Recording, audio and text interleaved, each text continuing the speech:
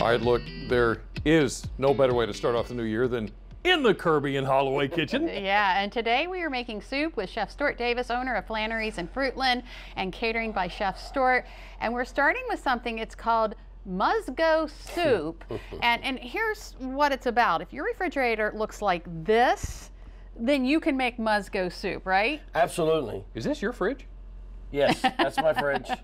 And a lot of people's fridge looks like that after the holidays, right? Yeah, the nice thing about the holidays is you have everybody come over and visit. Then you have to do something with all the little teeny things that you have left. Right. And, you know, you don't want to throw it away because you feel wasteful, so you can put it in soup. And Muzgo soup. All right. So what do you find in your refrigerator? Well, I have some sweet peppers, some sausage, cabbage. Cabbage is always good because it helps you get the new year going with your digestive system and everything. Yeah. Because we tend to put on a little bit of extra weight. But onions, I had some leftover mixed vegetables, potatoes, tomatoes, Brussels sprouts, beef stew, mashed potatoes, corn pudding, and spinach. Oh my! And you're going to put that together in a soup. We're going to make Muzgo soup. No, you're going to make. Oh, I'm going to make Muzgo soup. That's how this is my Muzgo soup. I'm the teacher today. You're the student. Okay. So what am I doing first? You put your oil in. Oil going in. This is already hot. Moderate heat. A lot of heat. What do you do? Just medium heat. Okay. All right. You want to do your hard vegetables and your meats first. All right. So I'll you're going to put your peppers in. Peppers. And cabbage. Doing good, Timmy. I'm supervising, right? Yes. And thank you, you're doing a great job. Okay, so that's the hard vegetables in and the meat. And the meat. Okay. And then you still go on and stir it up. And you just want that to kind of cook up, soften up a little bit? Right, just to soften up a little bit. Also, when you put the meat in, it gets that extra fat out so you can get some of that juices of the sausage or ham or chicken or sausage, ham, and chicken and turkey and whatever you have. Yeah. All right, well, while that's doing that, let's talk a little bit about, you have some new things going on with Flannery's. Right, well, Flannery's has always been a restaurant. We started in 1990 downtown in Salisbury, and since then we've moved to Camden Avenue and Allen Road in Fruitland. I have a mobile kitchen, which a lot of people talk about mobile kitchens these days. It used to be hamburgers and hot dogs. Now it's turned into a lot of gourmet food. But what I've done is this mobile kitchen is not attached to the place where I deliver to. The place where I deliver to is right next door. I have 36 seats. It's open up Wednesday, Thursday, and Friday because I do a lot of catering on the weekends. So Wednesday, Thursday, and Friday from 4 to 8. And it's gourmet food that's delivered out of there. So not only do I have just the original style barbecues, but I also change the menu up depending on the season, depending on what's fresh, what's not fresh, and do a little bit of experimentation. Sure. You know, we were talking about this style of food.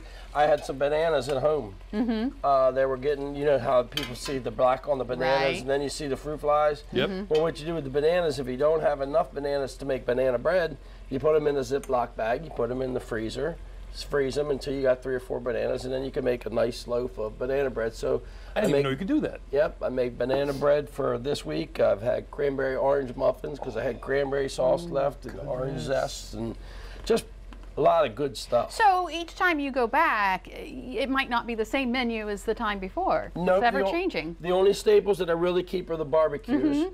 The pit beef, the pork barbecue, the jerk chicken, and the pit ham. I'll keep those, homemade coleslaw, but everything else changes depending on if I can go to a farm, get farm fresh vegetables from the local area, get fresh fish. We have rockfish stew, got fresh fish and made rockfish stew. It just is really cool to be able to use the knowledge that I have to be able to design something a little bit different. So how's this looking in here? It looks like things are softening up and getting cooked. Okay, Jimmy, you're ready? I'm ready. Let's go. Timber 2. Next, whatever you want. How would you like to do it, Chef? How do I want to do it? Well, you know what? You've got this laid out so nice. Can I just start from this side and go to that side? You can go to this side, that side. All right, I'm going to do that. So we got some potatoes. Get the potatoes, throw them in. I'm going to stir. Got some spuds. Got some mixed vegetables. Okay. Got a little color going on here. Yeah, of course, all the good things like from the mixed vegetables. Beef stew. Beef stew. I never would think to put beef stew and in. you know, Yeah, right. And this is about what I wind up with in the fridge too. After a nice meal, you got this little bit of stuff. Well, you also have to-go containers. So you can take 5 to-go containers, you know, from the Italian place, from the Chinese place, from the Mexican place. Yep. And put them together. Or you can make your own specialty dish. You know, a lot of people look at it and go, you know, I can't do that because, you know, I don't have enough. I can't eat that. Right. Put it together. Make a soup. And if you don't like it, you've not done anything wrong. You haven't heard anything. What else were you going to do with it? That's exactly right. All right, so we got some mashed potatoes corn pudding, in. and then finally the spinach. Now, this, you've got, tell me what this is and why do I have it here? That is instant mashed potatoes. One of the things about instant mashed potatoes, which is great, if you add potatoes or rice to anything, that helps thicken up the product. So what we're going to do is we're going to add the beef stock and the chicken stock.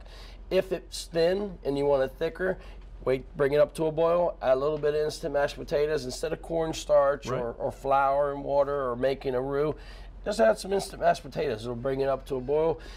It seems like people always have a little bag of instant mashed potatoes. And if you use a whole bag or a whole box, you're doing something.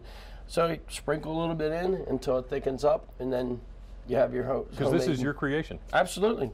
Do what you want. That's the way it goes. We're going to continue making this. He's putting the broth in now. Yep, we'll add the chicken stock and beef stock. And we come back, we're going to see the finished product and taste it. Delmarva Life, we'll be right back.